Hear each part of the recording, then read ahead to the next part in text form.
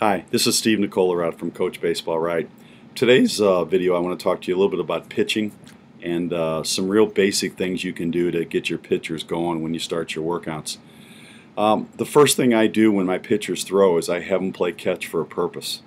And what that means to me is that when they begin to play catch, I immediately sort of use some lines and I get them to take a step towards their target on a line. So imagine a T. And the pitcher's pivot foot is on the T where the two lines intersect. His front foot will land when he throws on the line as the line goes towards his target.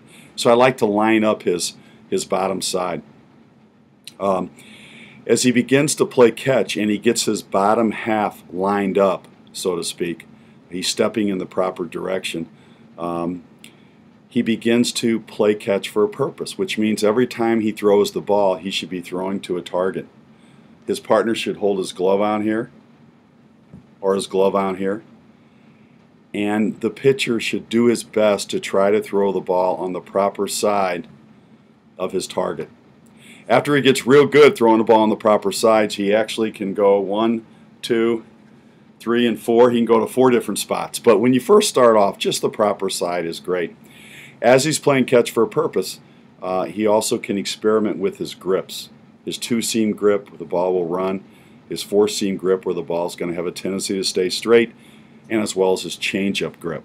So playing catch becomes playing catch for a purpose. Get the bottom half lined up, start to throw to some spots. What does it feel like to get the ball to the different spots? And then go ahead and experiment on your grips. Long toss is a really important thing. So our kids try to play catch and they try to, as they go out and expand long toss, they put a little air underneath their throw and they get out to a spot where they're working. If they work any harder, it's going to be very taxing. So that's about as far as you want them to go. And then when they come in, they should begin to take that air out, more of a line drive. And the last third of when they're coming in, they're throwing the ball really belly button down to their target. Now, once you have long toss established at a certain distance, say the little guy starts off at 90 feet long toss. That's where he got to before he began kind of taxing. Then as he continues through the season, he goes from 90 to maybe 95, 95 to 100 feet, 100 to 105, and you try to play long toss, at least maybe once a week. If you're a dad and you're at home with your kid, I try to play long toss maybe twice, 3 times a week. So again, playing catch for a purpose and long toss. The next thing you can kind of do is get your kid acclimated to throwing a bullpen.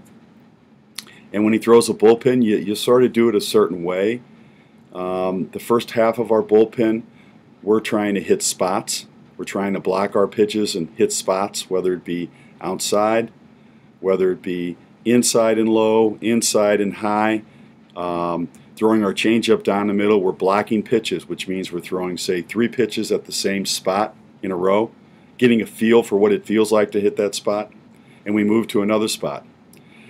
So first half of our bullpen, we actually hit spots and block our pitches. The second half, I like to chart, and I like our pitchers to, it's kind of like playing catch when you're a little kid and playing pitching catch where the catcher calls strikes.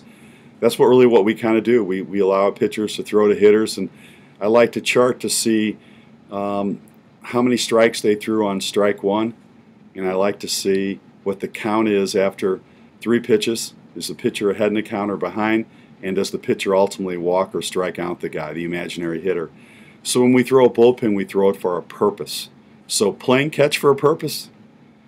Okay, making sure that we do some long toss, we learn how to throw a bullpen, okay, and the last thing that we try to do is do pitchers fielding practice, where our pitchers learn how to cover first base, they learn how to do the back end of a 3-6-3 double play, covering first base, they learn how to field bunts and make throws to first base or second base or third base. We work on our pickoff moves, both from the windup and the stretch. Pitcher's fielding practice, that's very important. So those are the things that we try to do when we're working on our pitching. Hey, I hope this helps, and don't forget to check out some other great Great products over at CoachBaseballRight.com.